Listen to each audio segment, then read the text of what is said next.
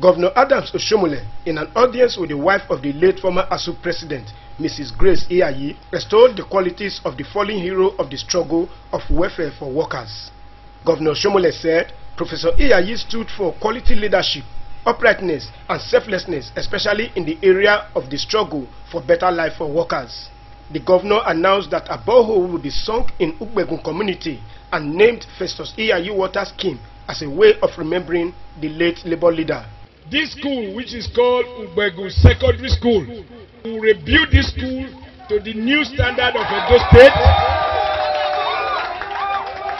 and the school will be renamed Festus Iyayi Memorial Secondary School. The ceremony was attended by friends and well-wishers of the late Professor Festus Iyayi.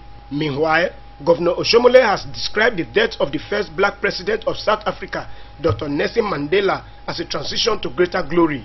Governor Oshiomhole lauded the exemplary life of the anti-apartheid leader for the lack of greed against the backdrop of relinquishing power after just one term in office as president of South Africa. Mandela cannot be referred to as dead. Maybe the appropriate word would be the inevitable transition from here to someone else, because he had those rare gifts of leadership, and that he come from the black continent of Africa makes it even more significant.